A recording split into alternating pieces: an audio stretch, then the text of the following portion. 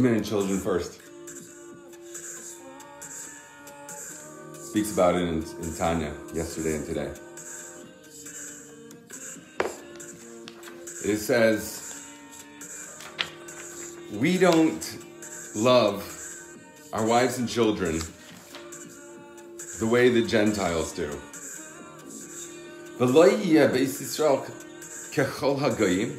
Good morning. The Jewish people should not be as the Gentile nations, that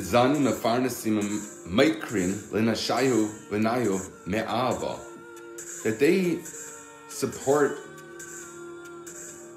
their family, their wives and their children out of love, as if that's a horrible thing. Because we stand out. It says we stand out in the Aretz. Goyachad ba'aretz.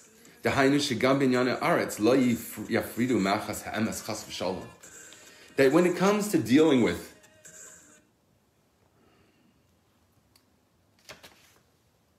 earthly things, in Yane Aretz, they don't separate that, good morning, from the unity they have with God. That's part of the program with Judaism.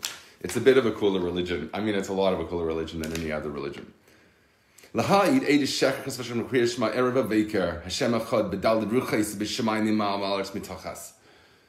they say Shema every day, and they're taking false testimony as if they deny that God exists in Inyane Aretz also. So when we say Shema, it's all the vertical dimensions and horizontal dimensions at once. Everything is the unity of Hashem. The 12 becomes 13.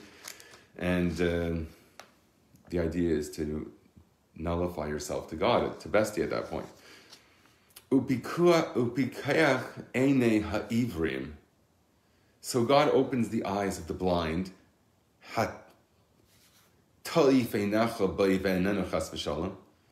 Who shut their eyes and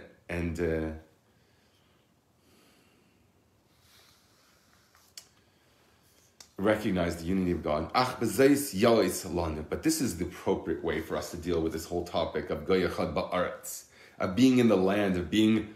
How do we approach our relationships with our wife? I guess you can't say with your wives.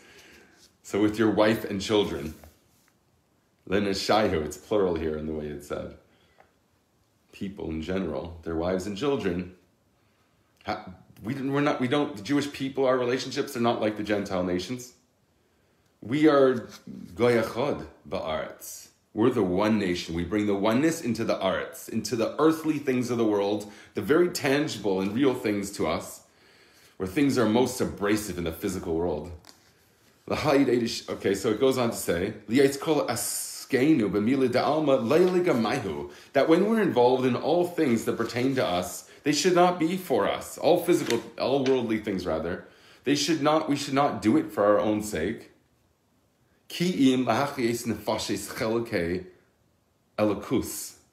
But rather, you have sanctity within you called godliness, and we are going about living in this world. And therefore you have to have healthy relationships, and healthy diet probably fits in there too. When are you going into syndication?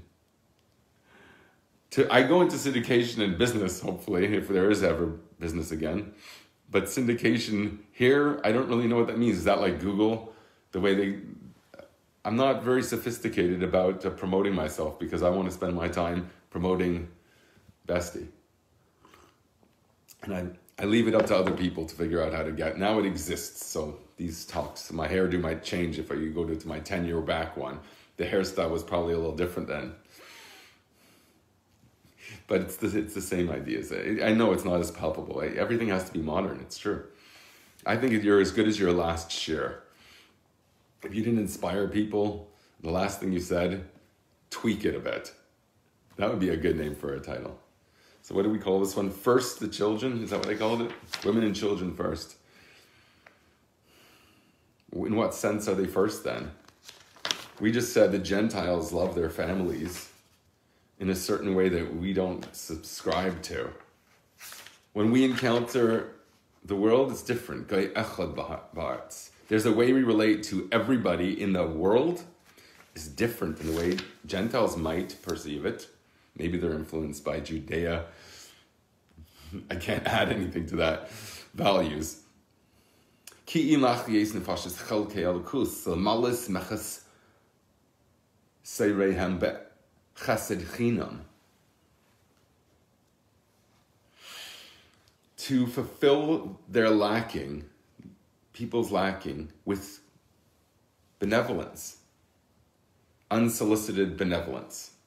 In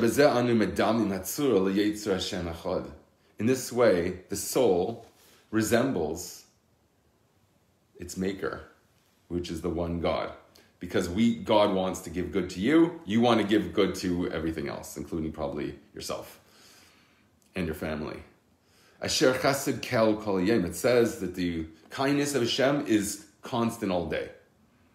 Chesed shel emes, and it's the truthful kindness. To enliven the world and it's all that inhabits it. Every moment, rak. She'ishta yabanim she'adam kaidmin l'chol al pi hatera. Wife and children of a person precede everything else in the world according to the Torah. So the end is the same. But what the motivating factor in each case is different. One, they do it for themselves. So once the children are misbehaving, they're out with the bathwater, literally.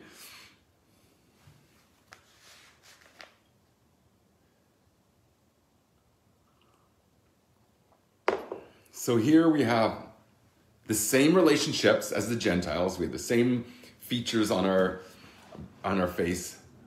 We have some similarities, but there's something different because the Jews have an inscribed purpose, and they're very aware of that, at least in terms of their soul. So, according to Torah, those relationships do take precedent. So in another way of looking at it, it's not to put down the natural love, but rather saying the natural love in a Jewish home is prescribed by the Torah itself. So it has the power of you connecting to God. Goy echad ba'aretz, you're the one nation in the earth, because in your earthly things, you're bringing the unity of God into. That means you have integrity at all levels. That's the way the Jew looks at the situation. So the end of this epistle 9, which is today's chitas, ends with a beautiful verse, which I looked up. So I want to lead up to that a little bit, and then I probably want to jump around a bit to Likutei Torah that we've been doing, because it fits right in. Or maybe just mention the idea that we left off with.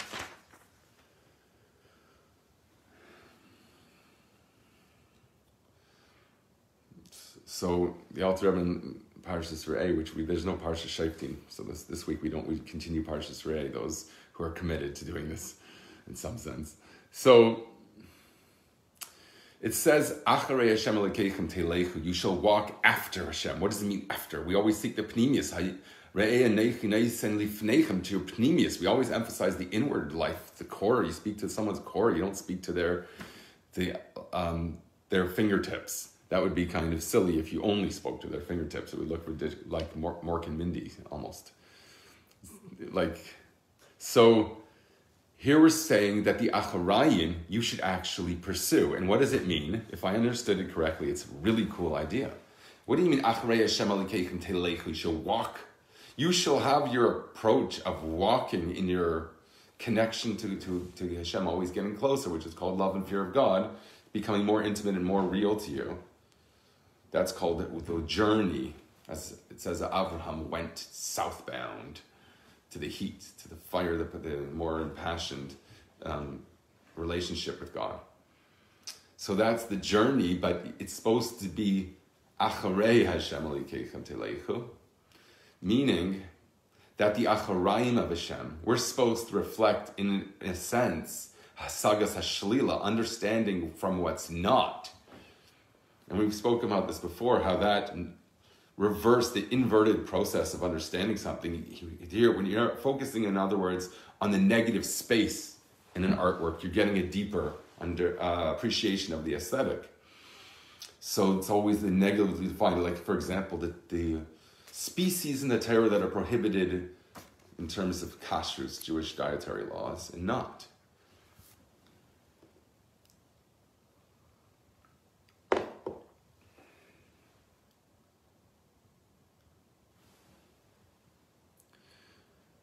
So it specifies there the minority of the two.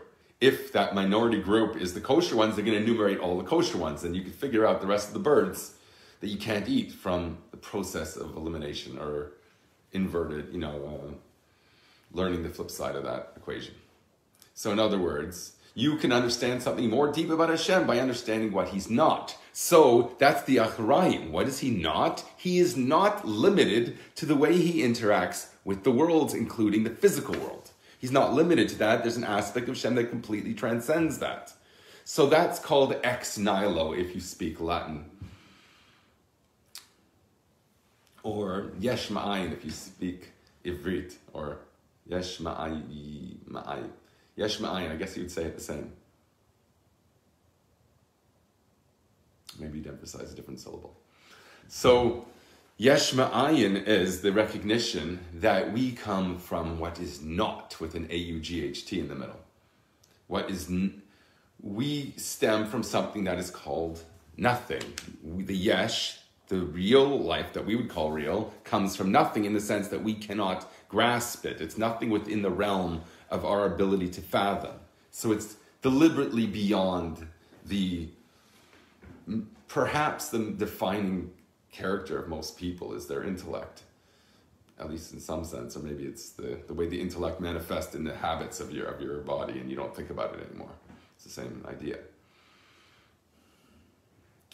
So anyways, the idea of understanding Hashem from his acharayim is to see Hashem through what he's not. He's not, the world is so great, and you could go up the entire totem pole and it's like you're climbing to the Mount Everest and standing on the tippy top and looking down upon everything. So therefore you have this much greater picture, it's more all-encompassing, and it's exhilarating. So it's more real, in a sense. So that's when you've climbed, but all of that process of climbing to the top, of reaching spiritual heights and having things like angels mean something to you that is real, that process is all finite because you're only relating to God in the way that he interacts with the world. But there's an aspect of Shem that's more essential and more, it's to the core, but it happens through the process of recognizing of what he's not. So you have some appreciation of what the world around you is. Your wife and children, for example. That's a pretty important part. And those concepts exist in the spiritual sense also. So you climb the dimensional encounters with those same topics. At different dimensions, you're encountering wife and children. We speak about it at length. Yichud Avah. What's the connection between Chochmah and Bina? These are ideas that are meant to speak to you. That's why I could understand Hashem from my physical flesh experience in this world. That's the way I'm going to understand Hashem. So that's what the Alter Rebbe ends off with. And it has to do with, of course, Nevuah. Right? The return of the king is all about Nevuah. People don't quite get that. It's all about prophecy returning. Once prophecy returns to you, and when did you have it last? Your soul has it right now. So how do you get that? Firstly, you got to understand that now the times are different. As each generation progresses, we learned, the souls that are incarnate are more attuned to the call of redemption. So therefore, they have the capacity to live with it more readily than someone who is born in the old school generation. They have a different way of thinking. I was arguing with Rabbi Michael, but I don't think either of us knew what we were talking about. The other was talking about. It's reality.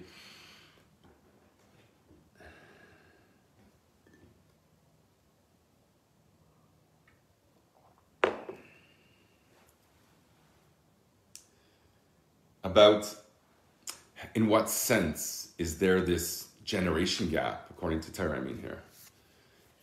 What was the reason for the newer souls being more attuned to prophecy? Is it genetics? They just inherited a better body? to be able to do it, or what I think it is cultural. So our culture is affected much more than we were less ghettoized, at least in Chabad, than ever before.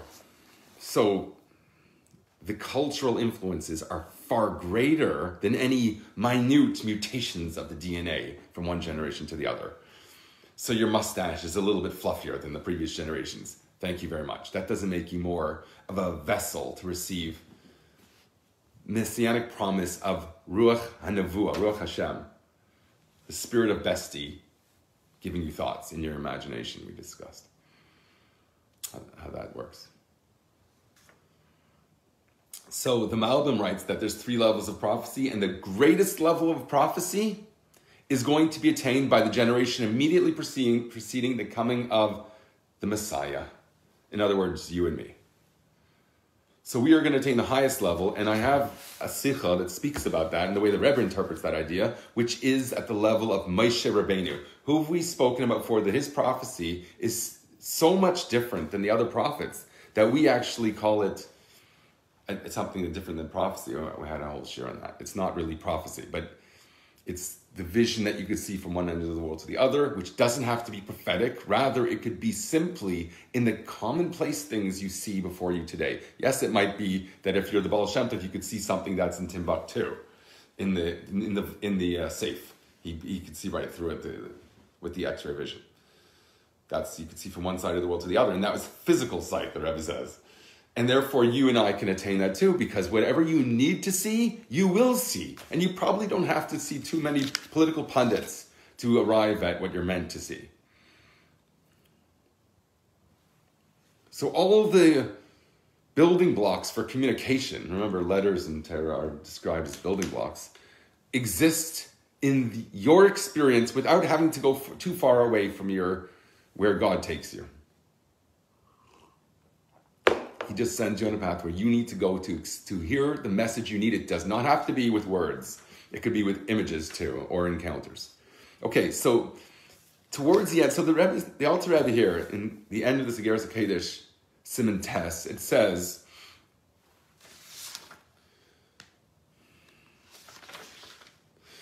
that everything comes down in our generation to tzedakah, the chesed chinam we were speaking about before. The giving of charity, giving of yourself to others is the foundation of everything in our times. And anyone who slaughters their evil inclination to just want to hoard, that transforms light into darkness into light. And we live in the lowest, we live in the heels of Mashiach, the most diminutive of all the generations, described as the heels of the body, the heels of Mashiach, because Mashiach is going to traipse through to the victory line with the pawns. They become the queens, right? Malchus. Malchus has both aspects. There's 2 aspects of Malchus. It's Bina, the Ima Yelah, and the Ima Tata is Malchus. 2 aspects of Malchus. This Bina, you usually think Keser Malchus. Here's Bina, somehow connects with Malchus. That's okay, let's say that for another day when I got it right. V'yiz kelir ice, and this is the way the words that he finishes with. And when he just mentions Ikvayis Mashiach, the heels of Mashiach, Heels, v'yizak, and we merit lirais, to see, ayin ba'ayin, eye to eye, b'shuv Hashem Tzion, when God returns to Zion. So I have the English lessons in Tanya ready for this. It's a bit shorter than the Yiddish, so you wonder what they're leaving out. I could do the Yiddish. I have it all highlighted. It looks much more impressive than this, but it's easier. At that time, the physical eye, though yet retaining its physicality, will behold godliness as it is beheld by the supernal eye. Your physical eye will see things as the supernal eye, the Mordor, the flip side of the Mordor. Is that what he's called? The eye in the sky in Lord of the Rings? Isn't that like something you crush a mortar in a mortar? This is I don't even know how to say it. Yes, I was a Lord of the Rings geek, but I can never get names right. I don't even look at the names. I just see a sign and then maybe I'll figure out the characters later. I used to read when I was a kid. Now I don't. So now we could see, okay, I just want to read this translation because it's actually really accurate to this Yiddish. At that time, the physical eye, though yet retaining its physicality, will behold godliness as it is beheld by the supernal eye. Wow. Can your Eugen handle it? That's Yiddish for eyes. Thus, within the physicality of the world of Asiya, therefore, when you, I'm translating the English into English. When you, that's like Dr. Block did for me.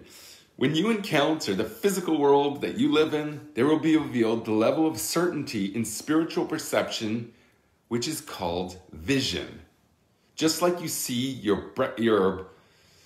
bacon and eggs in the morning for breakfast, you will see divine equivalents of these things at the same time with the same faculties, the physical eye, a level that far surpasses the furthest attainments of the intellect. So you have to be able to do the dance, the dance of the Virgin we've spoken about, Machal Tzadikim Lasad Lavi, the future dance to the righteous in the world to come. The idea being that you surpass and you transcend the very finite and limited world of the mortal mind. When you try and transcend that, you might actually transcend that, and then you experience something called Re'iyah, Chokhmah. It's a vision. It's like an experience more. Okay, so I had to look up this verse. Here we're interpreting to mean that the physical eye will see what the godly ayin ba'ayin means, according to the Alter Rebbe in here. You will be able to see with your physical eye what the most Lord of the Rings, Mahavdil, but the most essential aspect, well, here we say, let's see the exact term.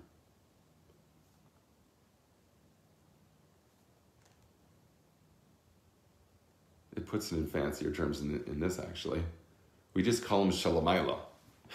Here they got at least the supernal eye. He spells it out more in English. Okay, when am I picking up the Gemara for? Because I did want to get to that, but that's not what I wanted to go to right now. I wanted to look at, I found beautiful interpretations. This verse in Isaiah 52:8, it says, hark. And I like to hark once in a while. There is no word hark in the original Hebrew here. Kel tzebayich nasu. Hark, your watchmen raise their voices. As one they shout for joy. For every eye shall behold the Lord's return to Zion. So I got a cool Malbim, of course. So this is going on the last verse that the Alter Rebbe you quoted here. When he says in the Heels of Mashiach, when we spoke about at length how this generation is more attuned to be able to experience even the highest level of prophecy, which I'm going to suggest to you that resonates with what the Rebbe says in Tafshin and Aleph, which we'll get to, I think, at the end. I think that's the coolest part, so I like to end with the coolest. So people could stick around and listen to the commercials at the end. We raised 25 cents, Menachem and I, last time we did a telethon.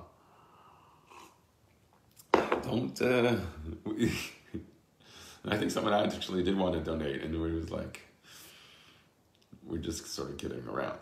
So anyways, Kol Tzapayich, your watchmen raise their voices, says Malbim. Negin Mevaser Teiv. This is speaking about the proclaimer of the good tidings in the times leading up to the redemption. Mitzayer ki Mevaser Eimen Alahar. Here, the depiction is of the proclaimer, the herald, standing on a mountain top, but Hatzeifa Eimed Kenegdai Be'ever Hasheni. The watchman. Do you have a proclaimer guy, like an Eliyahu and Navi type, and you have a watchman looking out for him on the other mountaintop. It's a beautiful image, isn't it? He's on the Aver Hasheni, the other border. Aver, Ivrim, the Hebrew, means on the other side of the river. In the moment that he proclaims, Yisa Hatzeifa es Einav V'yira Hadavar Be'ayin. Ayin Ba'ayin. He's interpreting what it means. Eye to eye you're going to see. Here, We were speaking about in terms of you're going to be able to see with the vision of God. The supernal eye will see through you. You will be able to see through that eye. That's like you're logging into a higher level of security in the spiritual worlds. You're tapping into the bigger, the more sensitive, the deeper, what do they call it, the dark web. So you have an image here, a beautiful haiku of, you have two guys, a watchman and a proclaimer dude, a herald, let's call him. The Silver Surfer is a herald. That's what his job is. You have to surf through the Torah, and even when you get old and you become silver, you have to, or gray, depending how you look at it, you have to be able to surf through the world. I mean, he's completely silver and gray, and he doesn't care. He's the coolest surfer in town.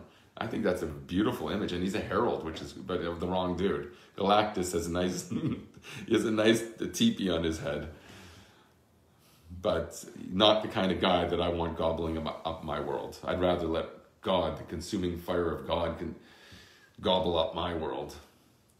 Esh Echla, we call God. Good morning. I didn't see you, Sean. Sorry. I didn't proclaim your arrival. Here I am proclaiming your arrival. That makes me the Silver Surfer, the herald. I can't claim to be Eliyahu Navi, but the Silver Surfer? Okay.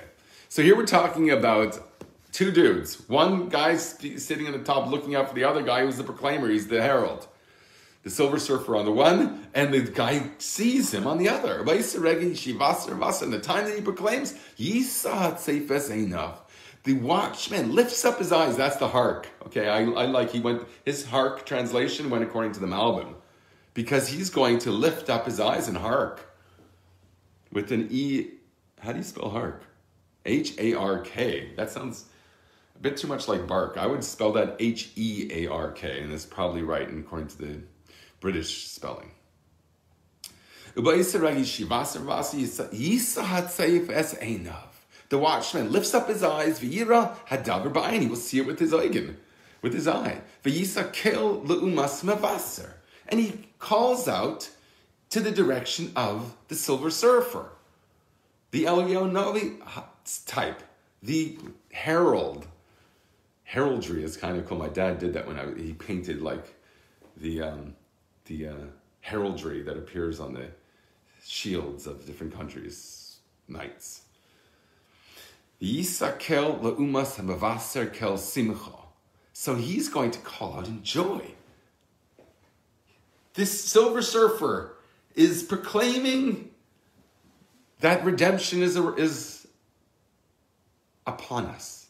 And the watchman lifts up his eyes and calls out with joy, because he saw with his own eyes. The proclamation, what did he see more than a proclamation? The proclamation is the Geula. That's the point. We've said that before. I had a class, many months ago, about the relationship between Eliyahu Navi and Mashiach. One is to get you excited about the other. And we gave a long metaphor about that. It was really cool. I don't know what Mercury means here, because I don't even remember the title that we started with. Oh yeah, women first to children. Women and children first. So in what sense? We said according to Torah. So I think will fit in. We'll see. Here we're saying that the two mountaintops, what do we call it? Twin Peaks. The Twin Peaks have two dudes sitting on it. One guy's the Silver Surfer, and one guy's the watchman of the Silver Surfer. And this watchman is excited as if he's to see the Silver Surfer as if he saw Galactus himself. Mercury is the messenger of the sun. Okay, I didn't know that. Probably Greek mythology originated that, probably. Even though I think Mercury is the Norse mythology. Or Roman, or I don't even know the difference. To me, it was always the Vikings, the Romans had the same Getchkas. The same Smurfs. Kel simcha kira ahadavar be'ena ve'azat seifa imavasar yachtav yiranenu. And then you have something really cool. The Silver Surfer and the Herald. No, they're one and the same. The Watchman and the Herald together sing. V'reitzalaymar, hanavim, hamavasrim, v'yisrael hatseifim. He tells you what we're talking about here. It's really cool. The watchman is the Jewish people. The prophets are the heralds. Hanavim hamavasrim. Mavasar Agula, Eliyahu Navi is supposed to proclaim the redemption. He's the herald of redemption. So the prophets who herald, those are the prophets, and the Jewish people are the watchmen who see it. We're standing on the top of a mountain. I think the mountain is mountains of books, personally. You can interpret that your own way. Or it's genetics. Is it culture? How we're going to respond to the culture around us. That's the advantage of our culture, our times. That's what I'm suggesting is our advantage. Because we have exposure to things that we're going to find the flip side. We're going to find the dark phoenix variant that goes into the flip side of it. And we're going to put the opposite of the corona in place. And it's going to spread like wildfire. I've translated a letter the Rebbe wrote about chain letters, how that's a very negative thing. And there's a flip side of that in holiness, that it spreads like wildfire. Ideas can spread very fast. Just look up what happened before the Holocaust. All the ideas that were, and okay, the World War I even. All the ideas and ideologies just flinging out. Once you free the person, you free the mind, and then ideas just fought it out, and they're still fighting it out on the streets of, I don't know, they're at Delaware too? Someone comes in here that always tell me they're from Delaware, as if I know what any place is. I mean, I'm supposed to know maps very well, I know. It's my job, but I don't. I don't know where any place is. I barely know where I am right now. Because I'm in this. Okay, that's why I'm find it more cozy. So, you have two things, we just told you what they meant. The heralds are the prophets. Those who see the heralds, they also are a type of prophecy, but they see vision with their eyes. That's the point here. The physical eyes see a guy saying, here it is. And that proclamation itself is, in some senses, tantamount to the redemption that he's proclaiming. I've argued that before, and now I see this beautifully here. Because what are they celebrating? They're singing together. Okay? It's the belief in the message and the messenger himself become in total integrity with the bestie himself. So all becomes one in one big happy group hug. Travel and communication is traditionally attributed to Mercury. So the idea of climbing up these mountaintops is apropos to that. Ki ayin ba'ayin yiru. He quotes the next part of the verse that says, because eye to eye you will see. Those are the words that we ended the Tanya piece with. Right? So our meaning, says the Malbim, ki adata gam ken ra'u hanavim. Ki, even until now, the prophets saw Shibas Tzion, the return of Zion, ba'ayin hamachaza, in terms of a vision of it. They didn't see it, but they had a vision, a machaza.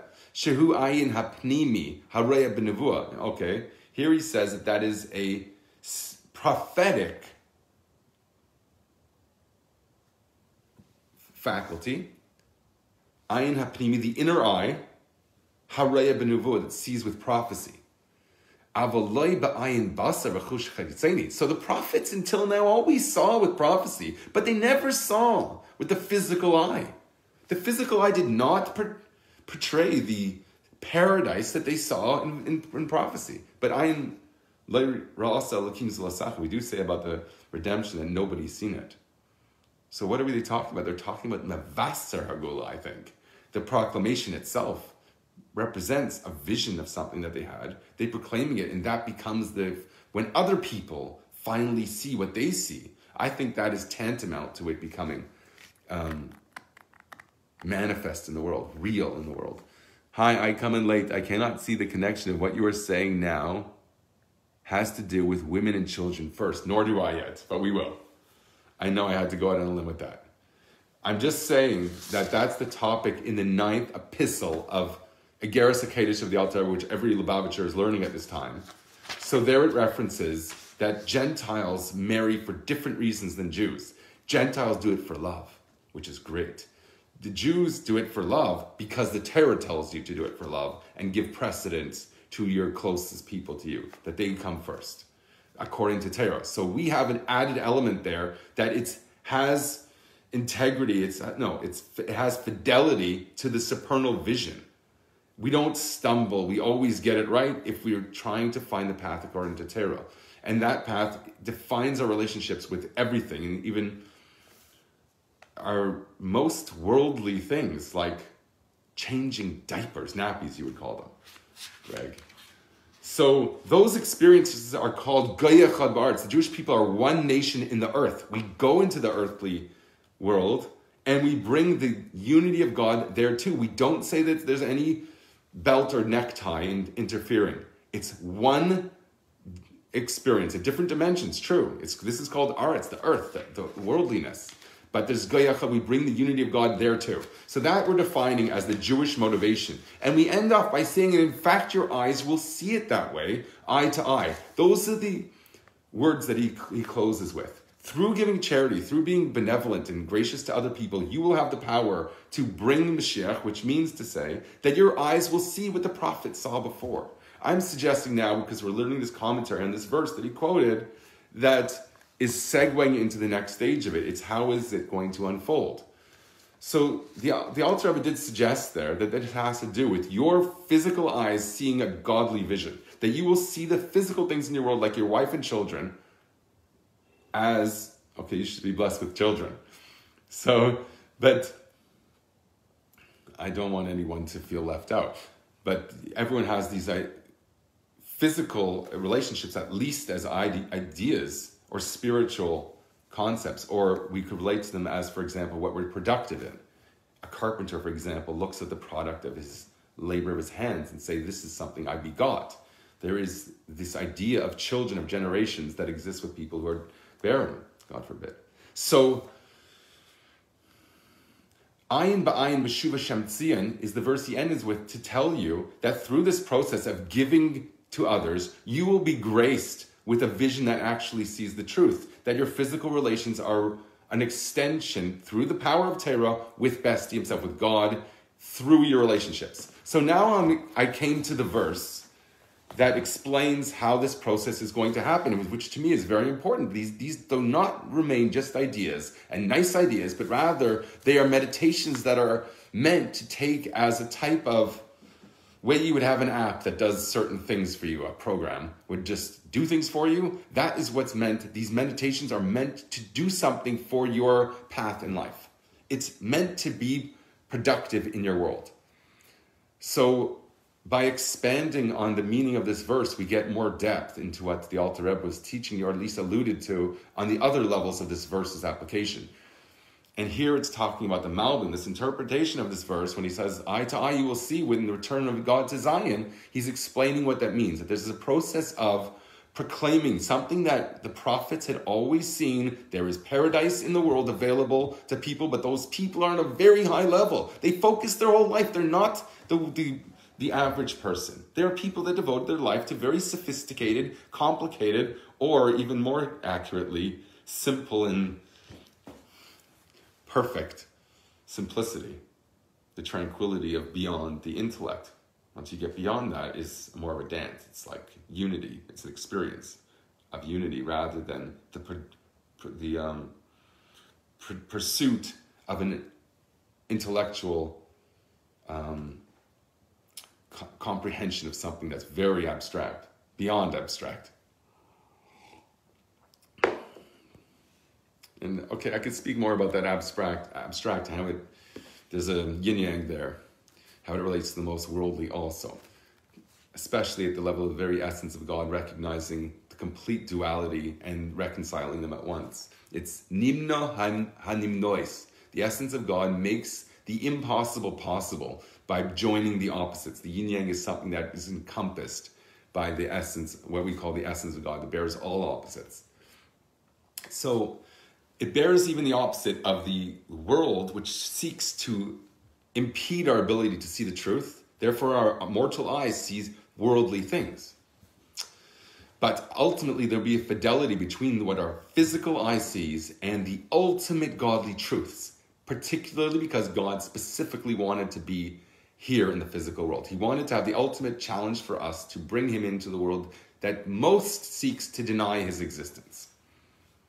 I hope that answers your question. That's the connection here. I hadn't anticipated that. I come to a share just saying that these are really cool things, and I know that they'll connect because it always does.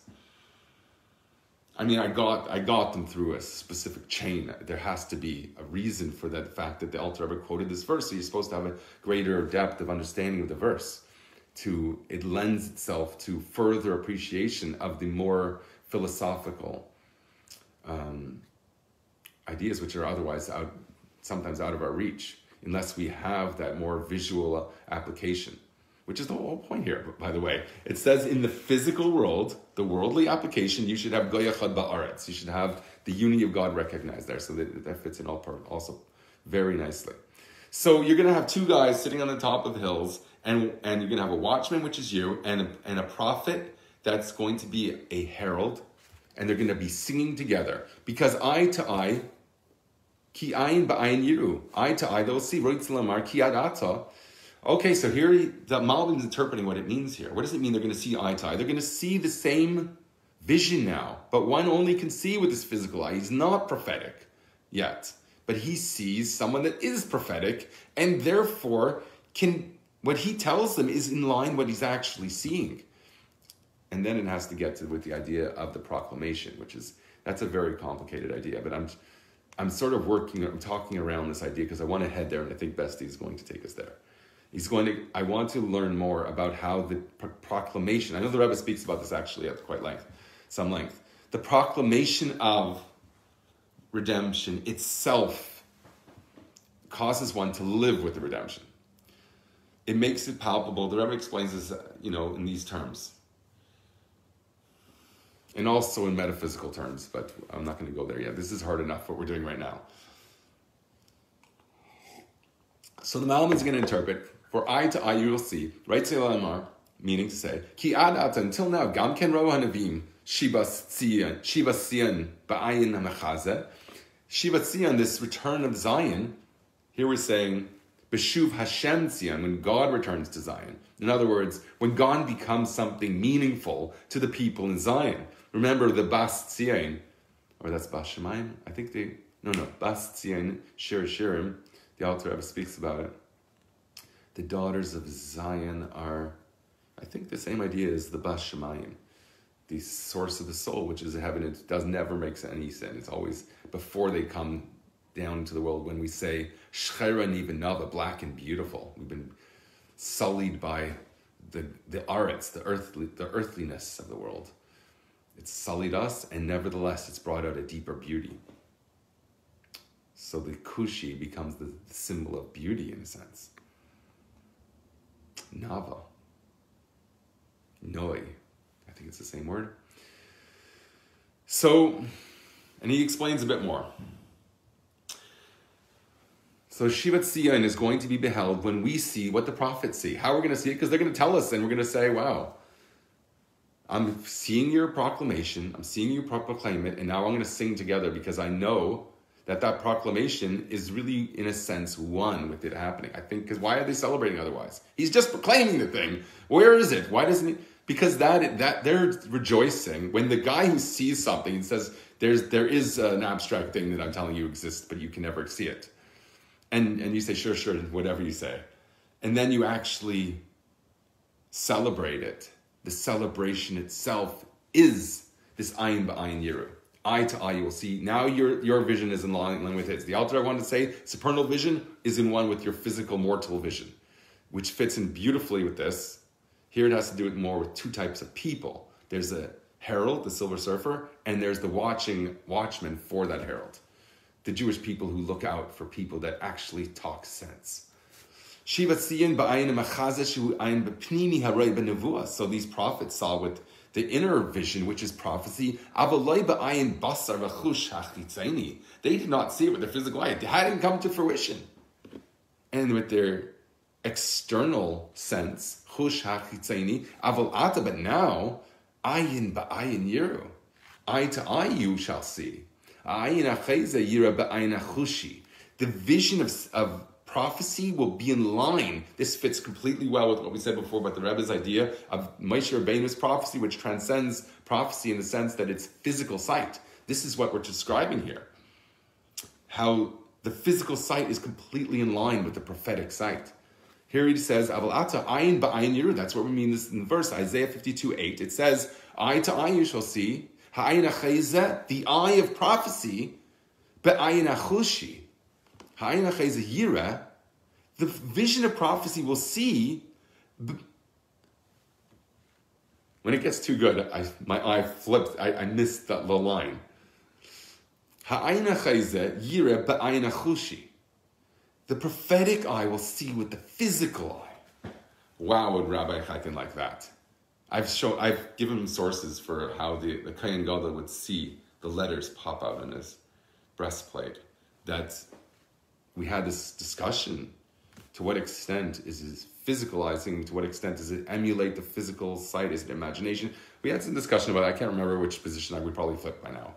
But here you see clearly that what we say when they're going to be celebrating and singing the Mavasser and the Watchman, the herald and the watchman are singing together, what are they singing about? The fact that the watchman doesn't have to have trust anymore in the herald. The herald doesn't say, trust me, this is the way it's going to be good, guys. And the other guy says, no, it sucks.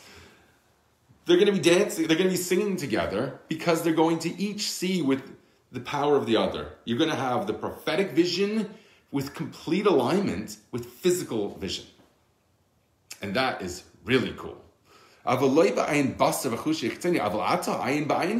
going to see eye to eye, the prophetic vision, will see with the physical eye,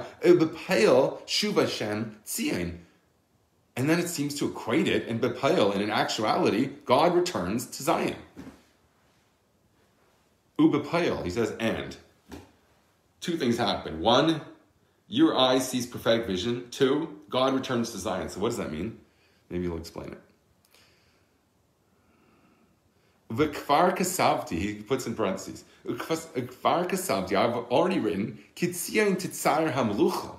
Because Zion is the embodiment of Melucha, God's reign on earth, Besti's reign, the reign of King Besti. The Kahuna Ubeis HaMikdash, as well as the priesthood and the holy temple. V'zeh yiru b'ayin, this we'll see with our eyes. Neged mevaser teiv. V'zeh neged mevaser teiv. And this is the holding in your eye shot, in your vision, your plane of vision, the proclaimer of goodness, the mevaser teiv, the herald. V'zeh neged mevaser teiv.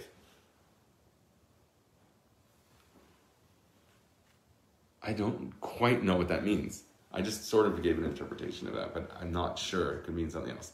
This is neged. This corresponds to, this is opposite. He used that term before to describe one looking at the other. V'zen neged mevaser teiv. I don't know if it means that it seems to be the Jewish people are going to be seeing this in the proclamation of the redemption. The proclamation itself, in a way, is the embodiment of kingship, priesthood, and the temple. Kingship is more about interaction with other nations, having freedom. Kahuna is about spiritual advancement and feeling of very sensual experience of God in the Holy Temple. And the Beis HaMikdash, that's the third one. So the Kahuna is the ability to be in that environment, and Beis HaMikdash is the environment. And you can all see that with your eyes. So that's V'zen Neged Mevaser Teiv. That is within the power of the person heralding the redemption, to inspire people to celebrate the things that he's seeing, because they're seeing it too, how they're seeing it, because that's what he's telling them exists, and everyone believes it in a way that it actually just becomes manifest. Because when everybody is enlightened, you're going to have, the kingship will go to a worthy person, which is, what we call Mashiach. And it will be expressed by having the return of the Kahuna the priesthood, who are going to have a very rich, sensual experience of religion, and we're all going to be at least vicariously. Okay, the Rebbe speaks about everyone being at the level of a Kohen Gadol, the high priest, who goes into Cheder Chedorim, the inner chamber with God. So everyone's going to be, in a sense, this kahuna, this very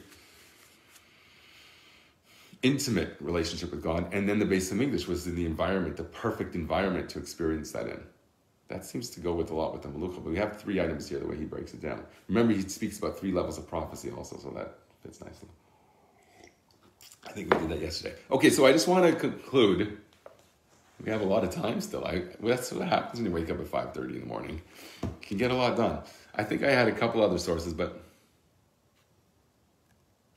I might just want to conclude with what the Rebbe says here. Maybe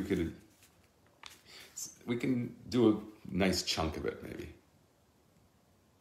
Okay, yesterday I read about the Malbim on the pasuk in Joel 3:1, which is really cool. Look that up. Okay, I don't know how much people appreciate review. You explain it clearly to me in a nutshell. Women and children first, giving to others. Right? And here with the added element, it's just adds the word, it's al pi Torah. It's not because you're so inclined, which is good if you're inclined to be nice to your family. Maybe people are inclined to not be nice to their family. But love typically, in the left to natural devices, which here we're referring to as the Gentile approach to love, the natural epitome of emotional connection, called love, of one's wife and children, is a product of, due course. That's just nature, but nature could sometimes go awry and be not very pleasant. So Torah is chasdei Hashem. It's always kindness. So the relationship that are prescribed in Torah, or with the examples we have in our holy Torah, they depict models for behavior. So the Torah for us is our means of motivation, and the effect of that is awakening our eyes to have fidelity with the truth as it exists in a spiritual dimension. Ultimately being manifest in the proclamation being one with the manifestation of the thing itself. And that is simply when everyone sees together, the watchmen see with it, so then you have everybody together in the same project in a most tangible way, not just Kabbalah Sale. The Rebbe does not leave it at Kabbalah Sale. I was going to have a class on that, but I think I missed it. I don't know where it is exactly. That the Rebbe does not suffice with just what we emphasize so much, accepting the yoke of heaven. I think the parshas go too fast. I don't have time to really sink my teeth into Parsha Shoftim the way I wanted to. The Rebbe speaks about different levels. You have Ashiva Sheftayach, Kevarisha Navi Yitzayach about Chilo. I'm going to return your Shefet is a judge and your advisors. What about the Shaitrim? What about the officers? Are we going to defund the police? According to this, Mashiach is about defunding the police. That's a really cool topic to bring out of this. The Rebbe speaks about how, here, Al Pisa is verstandig. Accordingly, it's understood. For was in the Yud HaGeula, in the testimony about the Torah's proclaiming the redemption in the verses in the Torah, in the Tanakh, state nor Vashiva Sheftach. It says, I'm only going to return your judges and nit shaitrim. It doesn't say your officers, where the Torah in this week's Parasha Shoftim does speak about Shoftim b'Shaitrim titen l'chal b'chol sharecha. In all your gates and all your cities, you should put not only judges but also officers. Don't defund the police. According to the Torah, it's a mitzvah. But the prophecies about redemption, forget about. They don't talk. What happens to the police? Here's a source for defunding the police. You heard it here first on not Drudge Report. He always likes to say, I'm the first story. I guess it's the greatest honor to be the first to know what Clinton's doing in his bedroom or bringing his bedroom elsewhere. Machda. So what happens to Shaitrim? We speak in the Chumash, it says Shaftim v'Shaitrim, and it says v'Shavtayach v'Yitzayach. The advisors, the Rebbe speaks at length what an advisor is. He makes you understand how it's good for you to do what the Shaiter said, the Shafet said, the judges. We're going to always have judges. Judges are going to be these prophets, the Rebbe says, that are going to tell you what God wants. And then you're going to have advisors that are going to, and the prophet himself is going to have both these aspects. He's going to be able to communicate it to you. The Rebbe is going to be a king and he's going to be a rabbi. He's going to be advisor. He's going to be, or whoever you think is very rabbinically inclined. So, while lasted love in the future come, vera nispatel mitzias hara. The existence of evil will be no more. It will be nullified under Yetzer Hara, as well as the evil inclination, gone, as it says in Sukkah Nun Beis Amud Aleph. Was soll machriach sein, die Anshe Ha'am zu folgen, die Heiras Hasheftim. This will compel the people of the nation to follow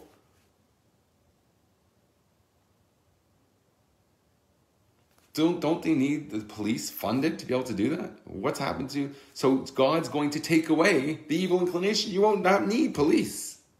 You'll automatically follow what the judges say. You'll know what's right. You won't even need a judge to teach you because you're all going to be... Your master will not be concealed from you anymore. You'll hear directly from God himself. But Allah mention, and that's why the Rebbe is speaking in other places, Asay lecha Rav, you could be your own Rav. What? Here he's speaking about having an advisor. And so I really want to have time. Maybe Erev Shabbos will go through. It's a bit... I like to get a little bit more mystical before Shabbos, so I don't know if I could do this. We'll see. Varum alle Menschen wollen von sich allein mekayim sein de Heiras. Everyone will automatically do all the instructions that they're supposed to do. Radak says in this verse, I'm going to return your judges as in former times. This is the days of Mashiach. Sheyichlu harashoim, that the wicked people will be vanquished. Kulam, all of them. V'sheris Yisrael lo yasu ayla v'lo yidabru kazav. And the remnant of the Jewish people will not make an eilah. I don't know what that means exactly. They're not going to be haughty. V'lo yidabru kazav, and they're not going to speak with trickery. I think kazav is falsely. Nevet darf nor haben shaftim. We're only going to need judges. Welche zallen pasken and dinim, who are going to take the time to research halacha topics. They're not inventing things of their own. They're trying to understand through our cultural influences now what makes most sense now in terms of the human mind, which is impacted by the progress of culture. Hopefully it's a progress. It has to be in line with the Torah. Obviously, you can't force it, but it's always affected. You can't avoid it. And there's different generations and different groups of people and different geographies, different demographics that have different ways of interpreting things. They come with that on purpose. God sends them into those environments on purpose so they could have their interpretation of things at least part of the dialogue. Good morning. At least part of the dialogue. Let ideas flow. If someone makes a movie called Unorthodox, to me, that is a Torah concept being thrust in your face. And what are you going to do with it? What is the correct approach? I think people are too knee-jerk about these things. They don't think about them deep enough. Vet darfen nor haben shaftim, welche sollen pasken and dinim, and learning Torah, and unweisen. Not everyone gets a chance to spend the whole day figuring out how to put on tzitzis. So you have someone who does that. And he teaches you. You're not going to need an officer to tell you to put on your tzitzis. They should be this kind of tzitzis, not the other kind of tzitzis. And you have a policeman. You could defund the police for that at least. Because there's not going to be a problem with that. The mitzvahs tuin, yelchu machayel choyel and kedusha gufa. They are going to go, for these people, are going to go from strength to strength in the realm of holiness itself, and be able to therefore rule. And there's not going to be anything impeding the people from following that. So they're going to interact with their women and children. Everyone likes to connect the topic. It's not good to stray too far from that. Boy, U-O-Y, which now has become code for something else. Look up my haiku. But you'll know the pronunciation fits in perfectly. The mama's boy becomes the boy that's following along. Does a boy necessarily get stuck in the lake, or can it be trailing behind in the wake? I think it could trail because elsewise the ski rope sinks. You need like a buoy on it or something that's buoyant.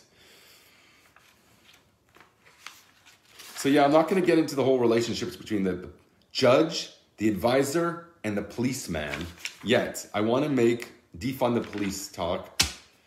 I hope I have time. Maybe Sunday will be really cool for that. I'll work on this on Shabbos. You're not allowed to work on Shabbos? Melechas Shemayim? Okay. So I wanted to actually just read one part. And we have perfect amount of time to do enough chunk of this to feel the whole geschmack of this. And I think we'll help focus the past couple of days where we were speaking about prophecy. I want to actually make, and Shemana Esrei, my Machshavah Zara was, and this sounds crazy, I've spoken about this a bit before, and it's when I win the lottery, for sure this is Bli Neder, what I want to do. I want to make a prophecy school. And Rambam describes a very cool prophecy academy for the gifted. He describes a very cool place where they hang out and play music. They're not hanging out to just discuss different varieties of botanical, organic growth substances or anything trivial. They're there to contemplate, find ways to get closer to Besti HaKadosh. And typically that means meditations. So they have music, they're playing instruments, and they're contemplating, or rather trying to transcend contemplation altogether. But they're doing it through music, so it's a focal point. And the idea of music is joy. So remember, they were singing, the Watchman and the Herald. They're singing together, representing the unity, the fidelity of one vision to the other, ayin ba'ayin. Or the Alter Rebbe's, the higher vision with the physical vision. And that we related to the idea of the Or Haganas. You could see from one side of the world to the other. It has integrity, your women and children first, your wife and children. The Torah binds you with them in the deepest way possible. That's the way you got to read that. And if I'm getting it wrong, I would love to have that debate. I will look at it again, and if I got it wrong, I will retract it. I won't didact it though. A prophecy would heaven be heaven. A prophecy school would be heaven. I think we should have a prophecy school. At the very least, we should learn to... They have one that talks about the temple. You learn about all the vessels in the Holy Temple. The Rebbe says, by the way, that learning about the Holy Temple is on par about the fact of learning about the redemption. That makes it tangible and makes you live with it. But if you had a prophecy school that focused on that aspect of the whole redemption, and that specifically now we're more attuned to it than ever, I personally think that could include the receptiveness and the advancement in understanding of and the discovery of various substances that would alter consciousness. So you have these abilities to get into states of consciousness artificially that I think that a brave, holy person should at least talk about, like the holiest guy in the world, the guy that's having conversations with Mashiach. I think he should take LSD, go into a trance, and tell us, what does Mashiach look like? I want to know what kind of Nikes he's wearing. I think that will lift the spirits of the Jewish people. If you remember Vassar Gula, let me see how your vision is in line with mine. If you describe him wearing the type of Nikes that I think would be cool on Mashiach, I'm going to dance with you and sing with you.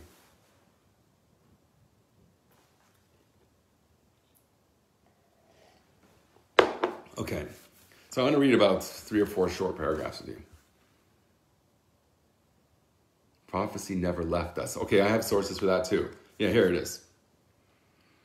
It's verstandig, as das is a halacha, was is negea zu it in bechol. This is a law that pertains to the Jewish people in all the times. The sacred Rambam, Yisayid Hadas, it's of the foundations of our religion to know that God gives prophecy to human beings. And also our sages say, the sages do in fact say in the Gemara, Yuma, Tesam, and Beis, it says, when the latter prophets died, Chagai, Zachariah, Malachi, then this Holy Spirit transcended the Jewish people. Hatmin Amal Geret, sometimes we've discussed, or at times we've discussed, them pshat in them, The meaning of this, as says the Rebbe, as das is nit mit batal geven legamri. This was never totally nullified. It doesn't say it's nullified. It says it transcended. It nistalka. It ascended. In what sense did it ascend? It doesn't say it was nisbatal. It'd be meaningless. If it was nisbatal, it means it has no real relevance, or it's not pronounced. It's not. We give different examples of the use of that term regarding holidays, etc. So nistalka, but nit batla, other pascha doesn't say it ceased. Pascha, it stopped. Genug davon, was euch danach gefindt man, hashras rekakedesh bekama. As it's proven from the fact that we've seen the descending of the Holy Spirit upon many people. Tells you where to look. Shari Kedusha, I think that's the Arizal. Then it says, Rabbi Margalis Bepis Psichosei L'Shailas V'Tshuvas Min HaShemayim, which is a really cool idea. Or it's a work. Shailas, the question, response from heaven. This is where he woke up under his pillow. He had answers from the angel or something like that. It's a good way to come up with Chedushim. It's the old style printers underneath his pillow, feeding. Kemuvan euch davon, was besifrei halacha is zwischen der alle Tanaim in Agel and Nevuah. Also from the fact that in Yesh Chazakah of the Rambam, when he's mentioning all these halachas and regarding the conditions of prophecy, bring nit the Rambam kain Tanaim in Agel tzman Nevuah. He doesn't bring any qualifications about limiting the time factor where this process, which is a foundation of our religion, to know that there's such a thing as prophecy, and it doesn't have any limitations in time according to the law as Rambam rules. No one argues with that. And there's all sikha devoted to that, which I would like to look up. I think it's 14, page 72 in footnote 25. Okay, Nachmer, the Rambam schreibt in Igeres Teiman, and we read this the other day. The Rambam writes in Igeres Teiman, as b'shas mesyemas, in a certain shana mesyemas, in a certain year, there rechn dart eis, where he mentions there tachzar nevuah liYisrael.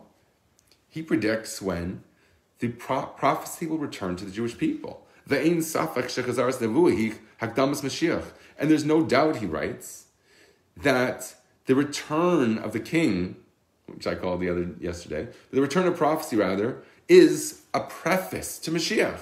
So if we're saying Mashiach now, guess what's coming on the very footsteps themselves? Shenemar v'navu b'neichem u'b'neiseikim. In fact, the Rebbe records a prophecy in this very sikha on page 792, Tafshin Nun Aleph. Okay, page 792, the top left corner, in footnote 116 also.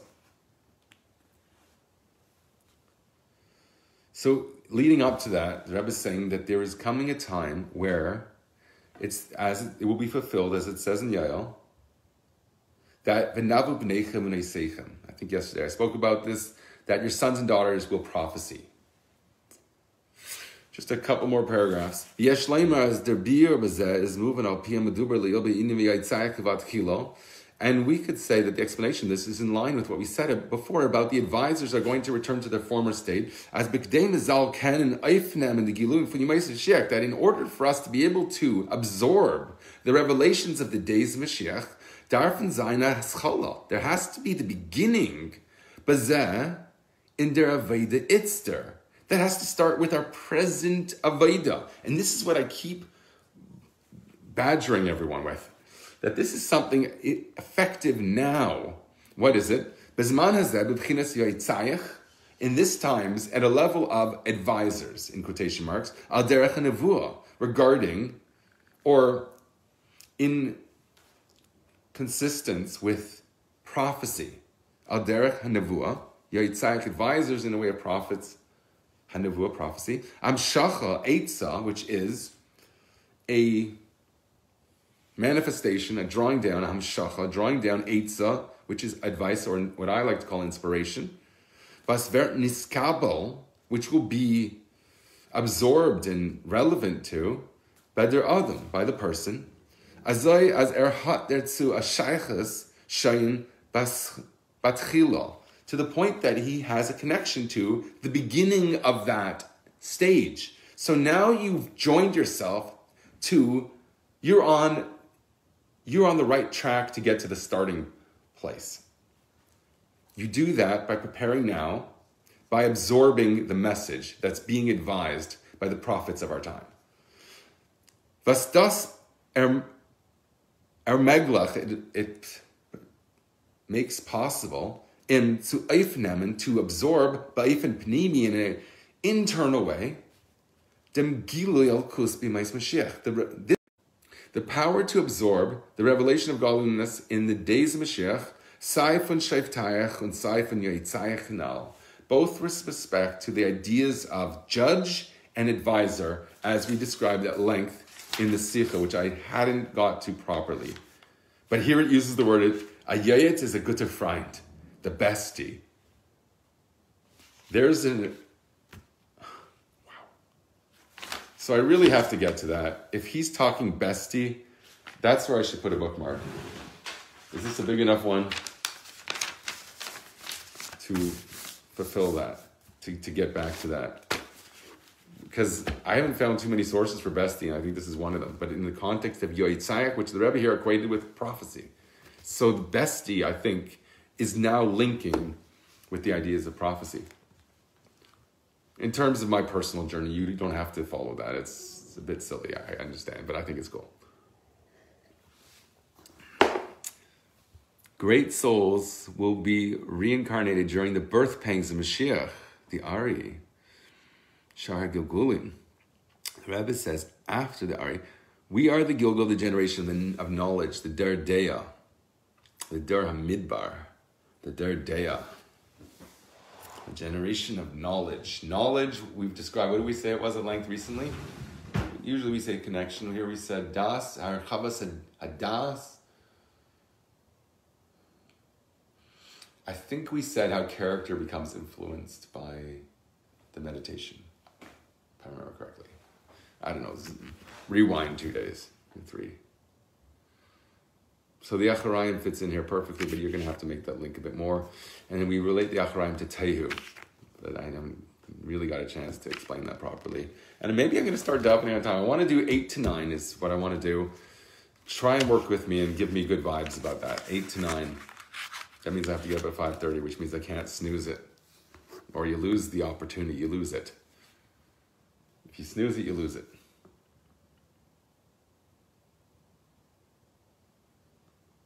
Okay, so I hope, Greg, I know you like the integrity of a class has to make sense, the steps. I've been criticized from an early stage of jumping around, and I did that way worse.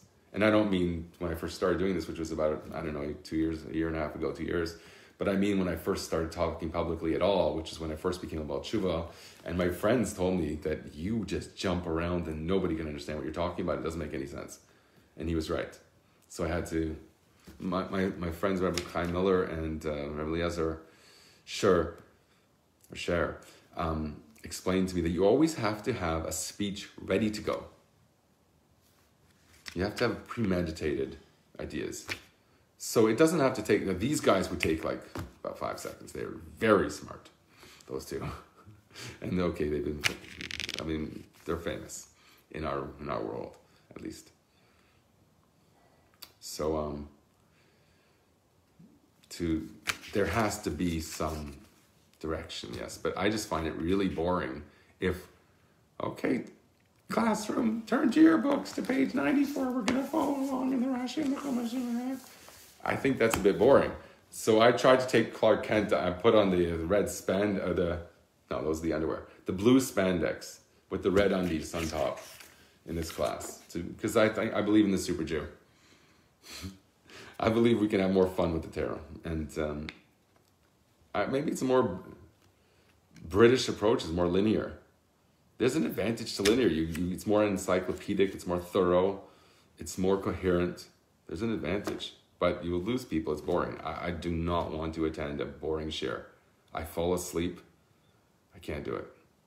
It has to have a finesse of, not eloquence necessarily, but it has to have creativity. And for me, I like haikus, it has images thrown in there and emphasized. I like to think there's two guys on top of a mountain. Now I just remember that. If I have two guys on the top of a mountain, one is a silver surfer, and the other guy's a watchman looking out for the silver surfer. So the watchman becomes a watchman. He's watching the watchman. Well, who said that? Hall & Oates, I think, said that. Watching the detective. Wasn't that a Hall & Oates prophecy? Loud deal. Watching defund the police. Watching the detective. How would you going to watch the detective? You defund the police. Or just watch them. Put a cyber eye on them. You could see everything they see. Every single one, as if you'd like to be judged, whether you're giving counterfeit money or not.